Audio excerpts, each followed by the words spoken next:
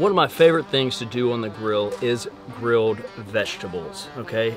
Just a really nice, fresh, al dente bite with a quick sauce on it. Sings my song and is a great side or even afternoon snack. So let's go ahead and get started on grilled vegetables 101 on the Kamado Joe. So one thing I would imagine that would drive a lot of people crazy is flipping these little half moons of squash and zucchini. I'm not into it. Let me show you my way I like to spear these, and then we'll grill them as straight spears. So, you know, these zucchini are relatively small for zucchini, so I might even just do these in half. Bell pepper, your choice. You can keep it whole as is and throw it directly on the charcoal and get it all blistered up and wipe it off, or you can cut it into segments and blister char it as well, your choice. Onions, I find, are best cut into discs, and let me show you how I like to do that. All right, so we've got a lovely tray of prepared vegetables. Let's go ahead and get a little bit of oil on there and a little bit of seasoning. I've got my grill at 500 degrees. You want it anywhere between 500 and 600. The idea is to get some char at this point. We're not necessarily trying to cook the vegetable all the way through. In fact, we're definitely not trying to cook the vegetable all the way through, because you're gonna destroy all the nutrients. And the reason you're eating these delicious vegetables is not only because they're tasty, but because you wanna get the nutritional value. So 500 or higher. And you can hear it hissing a little bit. That's what we want to hear.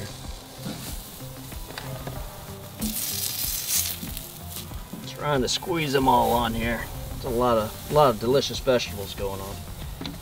And then since we don't really have room, we can just kind of pop these guys skin side down. Onion discs we could put on the grill grate, but since we've got the cast iron griddle here, that'll be just fine as well. And maybe one more hit of seasoning. Now, again, we're not trying to cook these all the way right now. We're just trying to get a nice char on. So this is going to be a lid up cook. We're still going to get plenty of natural lump charcoal flavor and the char from the connection between the vegetable itself and the grill grates. Now we could be done at this point and just grill it up, slice it. We've got veg, but I do like a little bit of sauce. And so this is one that's been very popular for me for the last couple of years. It's a ginger maple miso. And you can use it as a vinaigrette on a salad as well. Let's get into it. We're gonna drop a little bit of miso in. This is a fermented soybean paste. You can get it at any grocery store. Next, soy sauce.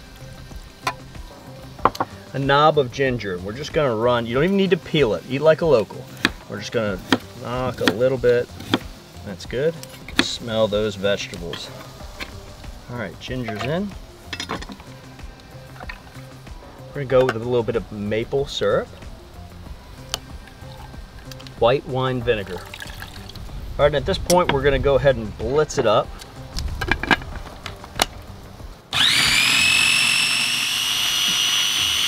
It's looking good, that's our base. Now I'm gonna use my microplane and just get a little lemon zest in there to brighten the whole thing up. And this is so great on vegetables. All right. Now we'll put our lid back on.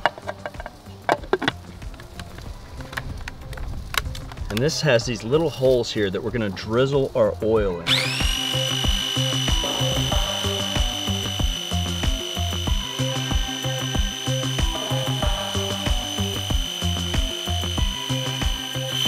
All right, let's take a look at our sauce.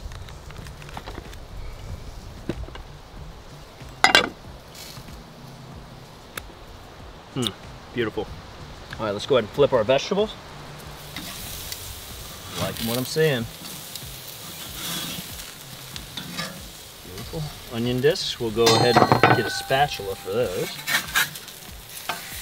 Oh yeah, the char is so nice.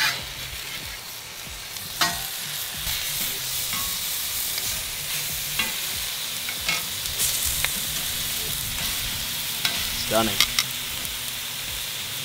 All right, let's transfer all of our vegetables onto the cutting board. All right, let's spread these out just a little bit so they can cool down. And now that we have everything off of the cutting board, Now's when we're gonna slice them, okay? So we're gonna slice them into probably about a medium to large dice, if you will. And I'll show you how I like to do that. So we've got them all stacked up here. And I'm just gonna slice, slice, slice.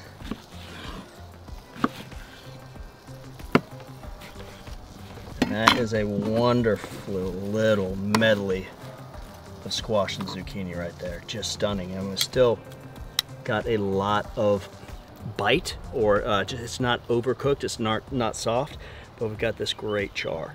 And we only had to flip one time versus having to skewer everything or flip, flip, flip, flip, flip. All right, now let's look at our onion discs and our bell peppers. These feel nice and softened just a little bit, so we can, again, slice these into bite-sized pieces, and that red's gonna go really nice. The flavor profile is gonna round us out. A couple more squash. The onion discs we're gonna cut into quarters, so just straight down. And now we'll spread that throughout. And that sweetness of the caramelized onion is absolutely stunning. We've already seasoned these, so we could be done at this point. But don't forget, we made the maple miso vinaigrette. So we could dress this and put it on a platter if we wanted to, but I have other ideas. You know I do. Okay, so let's just stop right there. We slightly oiled, we cut into spears, we slightly oiled, we seasoned, and we char grilled. Okay, that could be absolutely done. There is nothing wrong with just taking a bite of that or serving that as a side of a steak or you know, a fillet of fish, whatever you like. But I want to put this back on the grill, on that cast iron griddle, pour some of that maple miso on there, and then maybe deglaze or flambe with a little bourbon. I mean, that's just, you know, whatever you want to do, right? Okay, so when I say we're flambeing with bourbon, it's a great way to instill residual sugars and those vanilla notes and those oak notes. It's a beautiful thing, but I want you to be extremely careful if you're gonna do it, okay? I don't like to pour straight out of the bottle. I've got some smooth Ambler here, all right, a really nice bourbon, and I'm gonna show you a safe way to do it, but I'm telling you, don't do it at home, okay? We can do it at block parties, we can do it this way. It's a great way to instill flavor, but I just want you to be safe. Yeah. Now the cool thing is, if you did that with the bourbon, you can pair your meal with the bourbon knowing that the bourbon is going to pair perfectly with your vegetables because you cooked it with the same, it's called bridging, right? We used it to cook with and then we drank it with it, and it makes sense because it's the same. Yeah. Not only vegetables made easy, but vegetables made extremely exciting. Great glaze on all these. Oh, I just want to bite that onion right there. Look at that. That is perfect for me. Grilled vegetables 101 on the Kamado Joe. Folks, thanks so much for hanging out with us today. If you enjoyed this video, don't forget to subscribe, like, do leave us a comment. And thanks for hanging out with us today. Really, really appreciate your time. From my backyard to yours, cheers and happy grilling.